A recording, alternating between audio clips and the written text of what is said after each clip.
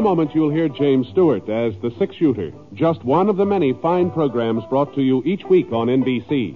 Tomorrow night, there's top comedy entertainment with the Bob Hope Show, the Phil Harris-Alice Faye Show, and Can You Top This with Senator Ford. Bob Hope delivers rapid-fire comedy routines, while Phil Harris and Alice Faye bring you both mirth and music. It's a great Friday night lineup of comedy programs, all of them heard only on NBC. James Stewart as the six-shooter.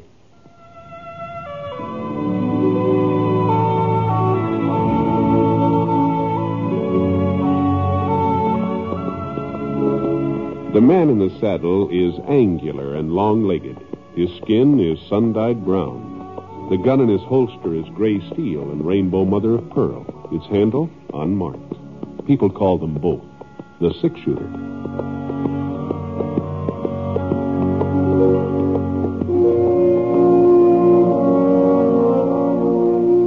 The NBC Radio Network presents James Stewart as the six-shooter, a transcribed series of radio dramas based on the life of Britt Ponsett, the Texas plainsman who wandered through the Western Territories, leaving behind a trail of still remembered legends.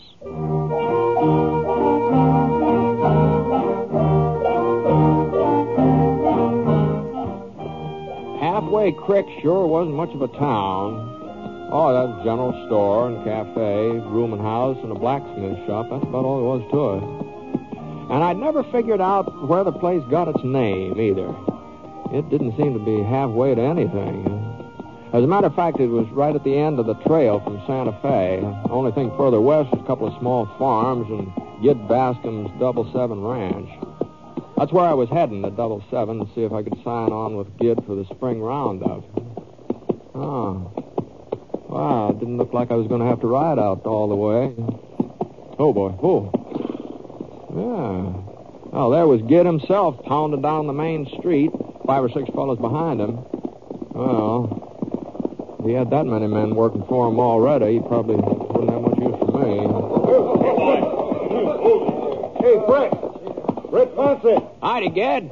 Where in the name of Moses you come from, Britt? Oh, no place special. I was laying some railroad track out of Denver for a spell, but then I thought it was about time for me to hit the saddle again. Well, if you're looking for a job, we can always use an extra hand, can't we, boys?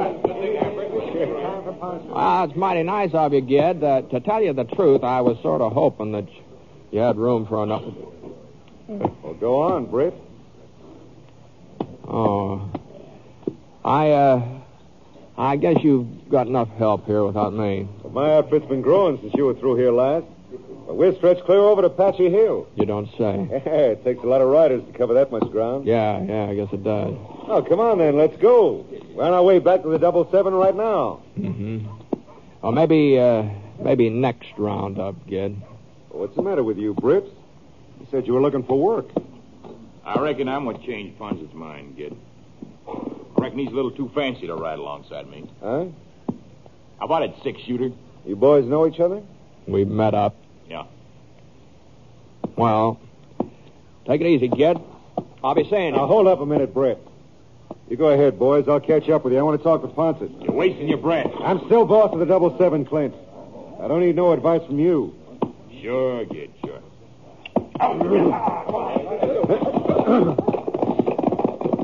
Got a cup of coffee, Britt? Oh, thanks. I guess I could use one. Yeah.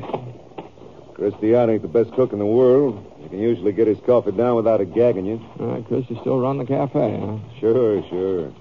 Town ain't changed much, Britt. On the surface, that is. Oh? Oh, well, come on in, Mr. Bascom. Come on in. Hello, Christy. You remember Britt Ponsett? Britt, well, for goodness sakes, when did you get back to town? Oh, just a little while ago, Christy. You're sure looking well. Fit as a fiddle, Mr. Ponsett. Fit as a fiddle. Now, you both sit down at that table over there, and I'll bring you some of my special for today.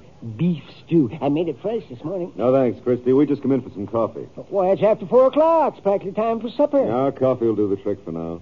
Oh. Well, what about you, Mr. Ponsett? A little taste of my stew? No. I think I'll just stick to coffee, too. Oh, okay. Well, the pot's on the stove out and back. I'll get it. No hurry. Well, Britt, Hmm? is Clint right? Is it on account of him you don't want to work for me? I never said that, kid. You sure acted it. Well, to tell you the truth, I was sort of surprised that you'd hire a man like Clint Sutton. Britt, I just didn't have no choice. Oh? Like I told you, the 77's been growing. When a ranch gets big, well, I guess a man's bound to make enemies. He needs somebody who's handy with a gun around. Mm-hmm. You never had any enemies before, kid. Yeah, well, times are different now, Britt. What do you mean by that? Well, you remember those sod busters down by the creek, Perry Waddell and Fred Garver? Sure. Well, there's been some new ones moved in the last year or so. Well, that isn't your land along the creek, is it? No, kid? never claimed it was. I always figured there was plenty of space around here. Room enough for me and them nesters, too. Well? Now, I ain't been like some of the other ranches. You know that, Britt. I ain't never tried to run the sod busters off or burn them out. Live and let live. That's what I always said. I try to practice my preaching, too. Here's your coffee, Jack. Right off the stove. There we are. You sure you won't have nothing else? Oh, thanks, Christy. Here you go. No, hold Keep on. your hands Hold away on. from your pockets, Britt. I guess I can afford a couple of cups of coffee. Oh, well, thank you, Mr. Bascom. I say, I've got some bread in the oven, so if you want anything more, you just holler. Boy. Better saucer it for a spell. Let it cool off some, huh? Wow. It's not the heat, it's the taste. Gee whiz, that stuff's... Well, it's as bad as the coffee I make myself. Worse. Yeah, I guess it's a good thing we didn't order none of Christie's, too. Huh? Yeah, it is. Anyway, Britt, about Clint Sutton. Now, there was a good reason for hiring him. They've been stealing my cattle. What? Yeah, them nesters. Now, There ain't any doubt about it. My tallies are short. After the roundup, I'll know for certain how many they got away with. Well, now, Gid, it doesn't stand to reason that men like Waddell and Garver would rustle your animals. They're in a rough spot as it is when they're living right next to the edge of your ranch. Well, they must know that you could shove them off of there if you took a mind to it. I guess they know that all right. Anyway, one of them tried to shoot me. Were you sure of that? No, I didn't see who it was, not for certain. But there ain't been any strangers around Halfway Creek lately, so... Sutton's a stranger. I hired him after the shooting. I had to have somebody, Britt. My own boys ain't very fast with a gun. They ain't had much experience lately. Now, Gid, you're just asking for trouble bringing Clint Sutton in here. Britt, the trouble's already started, and I didn't start it. They did. Of course, if I had known you were coming into town, I wouldn't have taken Clint on. Well, if what you wanted was a gun, I'm not the man for you. I reckon Clint is. Well, that's the way you feel, Britt. That's the way I feel. Maybe you'll change your mind after things quiet down. Or maybe there won't be a serious mix-up now that them sod busters know that I mean business. I wouldn't count on that, Gid. Well, thanks for the coffee.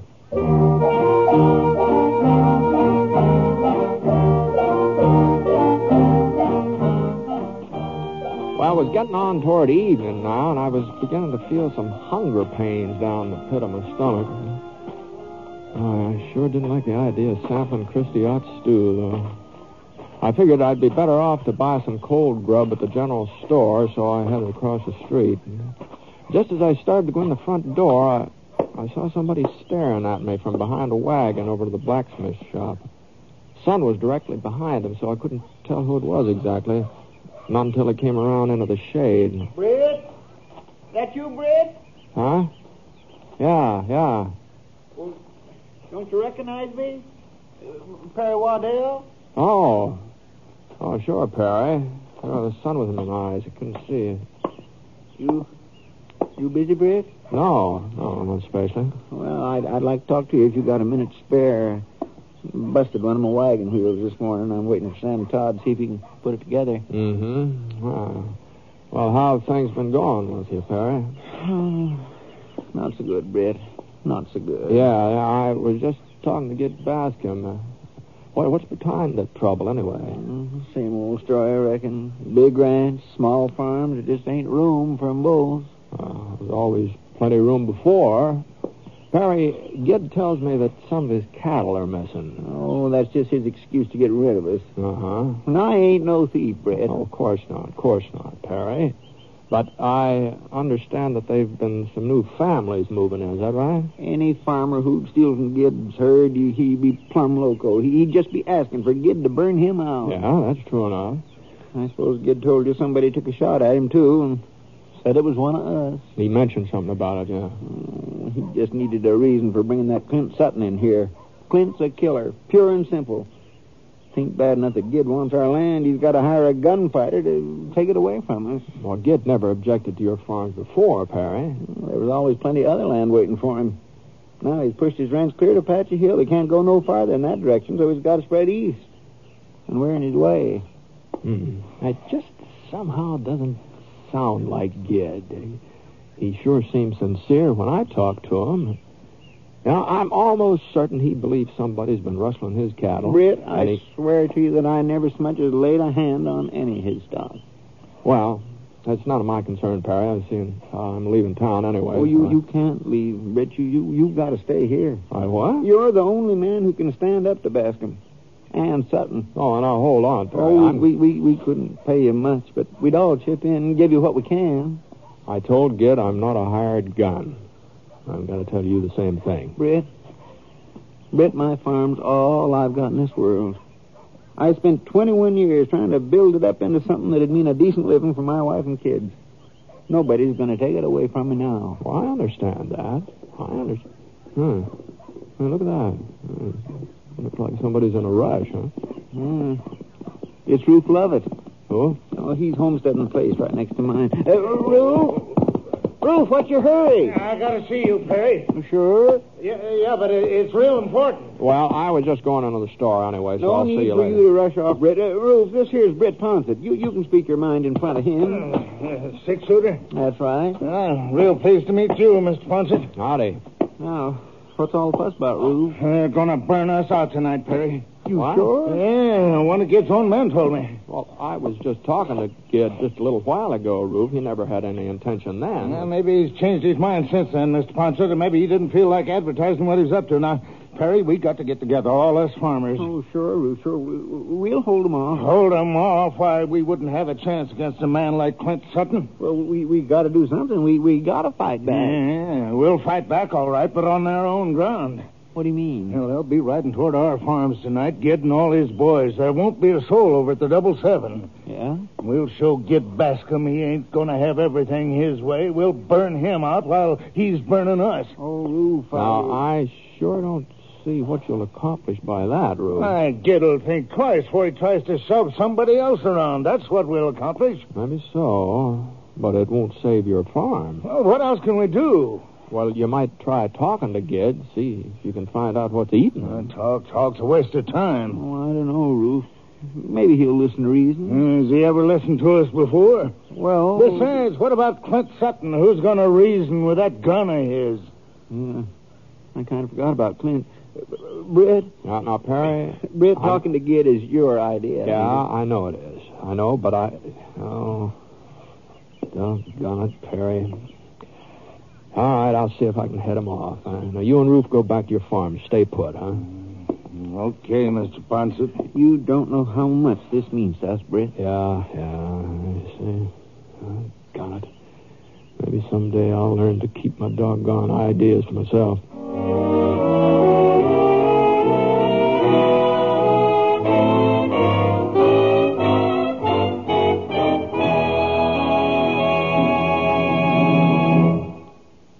We'll return to James Stewart as the six-shooter in just a moment. If you're of teenage or up, a loyal American, male or female, your country needs you in the Civilian Ground Observer Corps. You've heard the radio broadcasts, seen the television pictures. You know the facts. You know what a single H-bomb dropped in any metropolitan area could do. And today's long-range bombers have made intercontinental war possible. Enemy planes based on the other side of the world could reach the United States in a matter of hours. Radar can help detect them, but there are dangerous gaps through which low-flying planes can penetrate without detection. To fill out our detection system, civilian personnel is needed, particularly along the east and west coasts and in the northern states. Sky watching is not a game, it's a necessary precaution. The Ground Observer Corps is now operating on a 24-hour-a-day basis and needs at least 200,000 volunteers to contribute a few hours of their spare time to this vital work. Will you volunteer? Get in touch with your local Civilian Defense Center at once.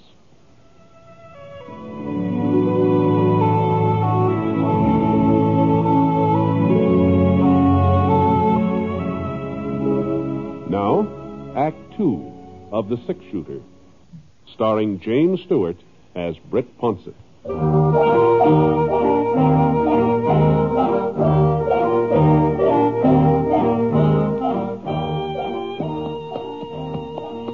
Ged Bascom's ranch house is about a 3-hour ride from town, so around about 8 o'clock I figure I was halfway there. The moon was just beginning to silver up the top of a patchy hill. I hadn't been too sure of the trail, but now that things were lightening up some, I gave Scar a little nudge. Come on, let's go. It was real sandy country. A clump of purple sage every now and then, once in a while a pine tree or two. We must have covered about 4 miles, and then we came to a little creek. From there on, the trail started to wind into a kind of a jagged ravine with a couple of tall yellow rocks at the mouth, sort of sticking up straight in the air like a couple of fingers. We were just getting past those rocks when I heard what sounded like about a half a dozen horses coming toward me. Whoa, boy, whoa. Whoa, Scar. I pulled up and waited. Oh. Howdy, Ged. What are you doing out here, Britt? Oh, I just thought I might come out and take a look at the 777. Some other time. You, in a hurry to go somewhere? That's right, we're in a hurry. Oh, hello, Clint. Come on, Gid, we ain't got all night. Right. You mind telling me where you're heading, Ged? Now, look, I offered you a job this afternoon. You turned me down. I don't see where anything I do from here on in is your concern. No, it sure isn't. But I was just noticing, and it looks to me like you've got the whole crew with you. What if I have? Well, that must be something kind of important to take you all the way out here, away from the ranch this time of night. We're going to burn out a bunch of Stephen rustlers. Is that important enough for you, Ponsett? Thanks. Well, you might as well know it. You can't do nothing to stop us. What happened, Ged? You weren't planning anything like this when I talked to you a little while ago. Clint found 5 of my steers over in a canyon behind one of them farms. Well, maybe your steers got lost. Maybe they just strayed over that way. And hobbled themselves? Well, even so, it seems to me like this is a matter for the law. There ain't no sheriff in Halfway Creek. You know that, Britt. Well, there's a sheriff at Bixby Falls. Somebody go over and get him. You get him if you want him, Ponsett. We got other things to do. No. Come on, Gid. No, I wouldn't let Clint hurry me if I was you, Gid. What difference does it make? It might make a lot of difference. Seeing as how those farmers were talking about paying you back if you go after them. I'd sure like to know what they could do. Well, they sort of had an idea that they could burn down the 777. What?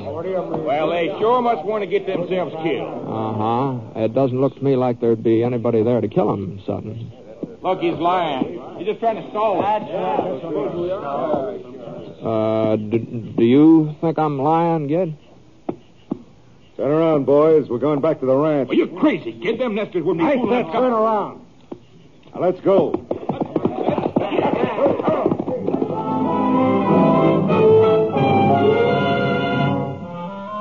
Well, I watched them for a minute or two, moving along through the ravine, heading back to the 777. I could hear Clint arguing with Gid, and Gid didn't seem to be paying much attention to him. Then I swung Scar around toward Halfway Creek.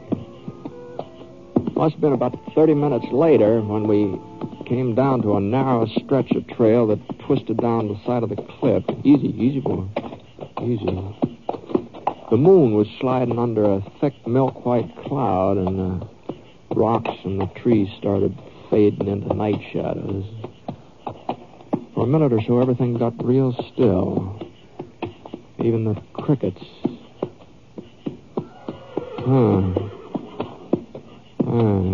Somebody else was taking the same trail. Sounded like he was following me.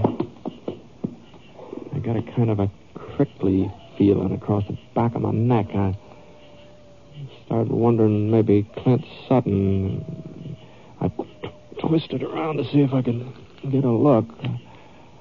I had to squint my eyes. Finally, I made out the shape of a horse about 40 feet back. He was just standing there nibbling on a couple of tufts of grass. Wasn't anybody in the saddle.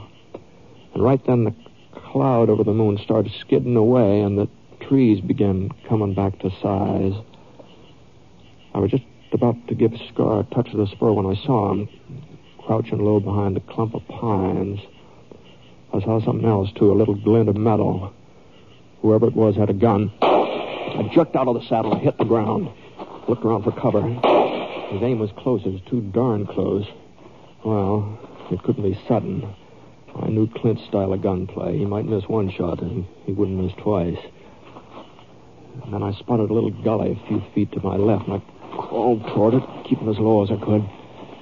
I was almost there before he had a chance to fire again. When he did, I started rolling, and I tumbled down into the draw. I took out my gun. I was hoping he'd think he'd hit me, that his bullet had sent me over the side. I couldn't hear him move. I pressed flat, and I pulled up behind a couple of big tumbleweeds. I sort of cut down my chance of him spotting me. He was coming now. He was going to be at the edge of the gully in a couple more steps. I shoved my gun up and sort of gauged where I thought he'd show. Then a leg came into sight. Not more than 6 feet away. Then his body swung up into view. And just before he fired, he went down on his knees fast. I swung out of the way, and his bullet cut through one of the tumbleweeds. I gave it a shove, and the wind sort of caught it. He fired again. But he wasn't firing at me now. He was firing at the weed. And he had to rise up into sight to get aim. My bullet slapped him on the shoulder, and for a minute he sort of hung in midair and teetering on the edge of the draw. And then he pitched forward and toppled down beside me. And I turned him over. And got a look at his face.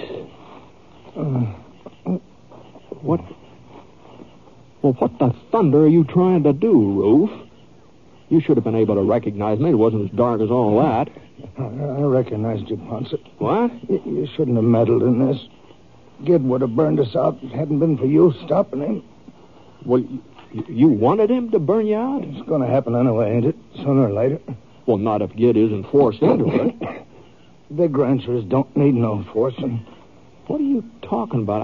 I don't understand you, Roof. It was your farm he was going to burn. You're talking like that you hoped it would happen. You think I care about that farm? I had me a farm once down in Texas. Real good soil, brown, soft, rich, plenty of water, too. A man could grow anything on that land. Well, what happened to it? Well, there was a ranch. Bigger than Gid's outfit, even. But it wasn't big enough. Not big enough to suit the fellow who owned it. He kept stretching out, crawling down from the hills, moving his fences closer and closer till one day they was right up against my property. He offered to buy me out. He offered me good money, but it was my farm. I didn't want to sell no matter what he was willing to pay me.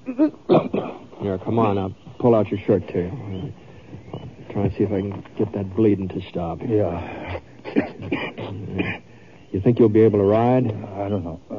Give me a couple of minutes. Oh, sure. Well, go on now. You were telling me about your farm down in Texas. Ain't much more to tell. I wouldn't sell it. Nancy, she was my wife. She told me I was wrong. I'd have to give in, but I didn't listen to her. I should have listened and burned us out. I see. I wasn't there when it happened. I was in town. Nancy, she tried to stop him. He killed her. Oh, I'm sorry, Lovett. He killed her and left her there in the house while they burned it. Couldn't even give her a decent burial. There was... No, take it easy, Roof. Don't matter what becomes of me, Ponset, not anymore. After Nancy... Well, afterwards I come up here to New Mexico. Figured maybe I could start over. Maybe things would be different, but there wasn't no different. There's always a ranch and a fellow like Gid Baskin to shove you around.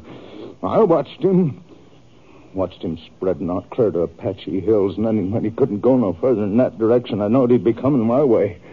Well, I wasn't just going to sit around and wait for him like I'd done before. So you stole Gid's cattle. Is that what you're saying? I didn't have nothing to lose. I was going to be burned out anyways.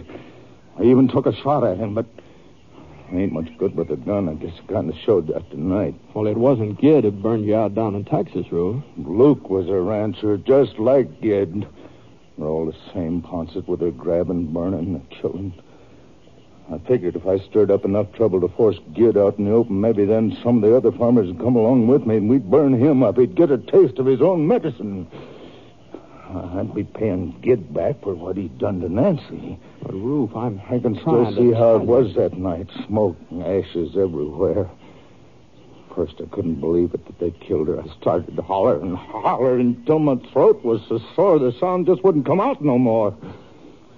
But she didn't answer me. I thought maybe she'd run off somewhere. They'd scared her and she'd run away. And I saw her. Over behind a pile of smoking timbers. Her clothes was all burned out. That's what he'd done. That's what Gid had done. That wasn't Gid Bascom. Now, get a hold of yourself. I've got to make it up for Nancy. I got to burn the 777. And you're coming to town with me. Town? Come on now. Can you stand up? I guess so. Who are you? No, you come along. Now, here, let me give you a hand.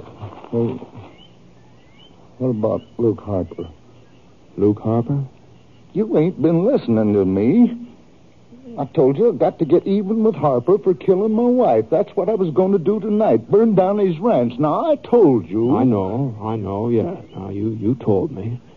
But you just better forget about that for now. Well, I couldn't forget. No, not ever. Come on, Rube. Come on, you and me are going to town. Huh?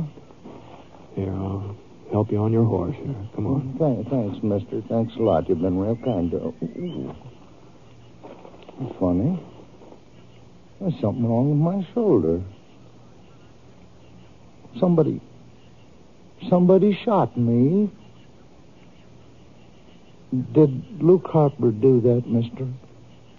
Maybe he did, Rube. In a way. Maybe he did.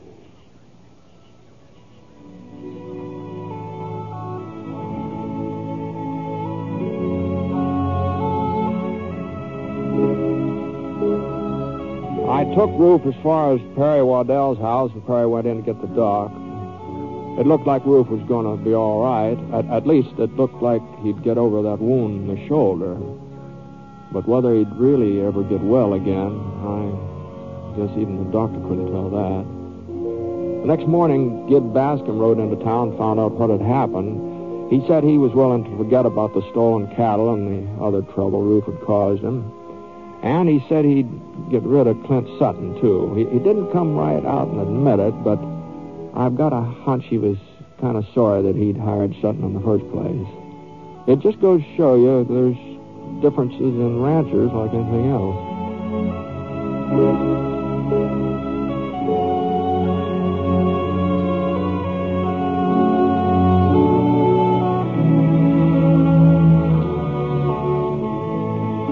The Six Shooter is a transcribed NBC Radio Network production in association with Review Productions. It is written by Frank Burtz and is based on a character created by him.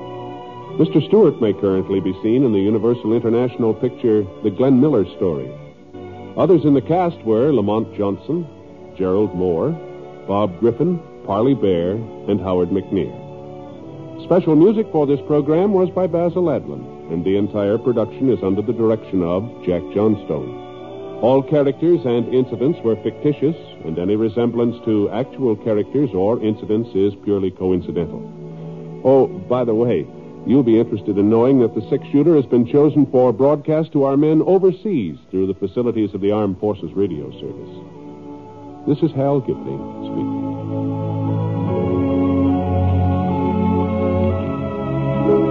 Hearing Time brings you highlights from the Senate committee hearing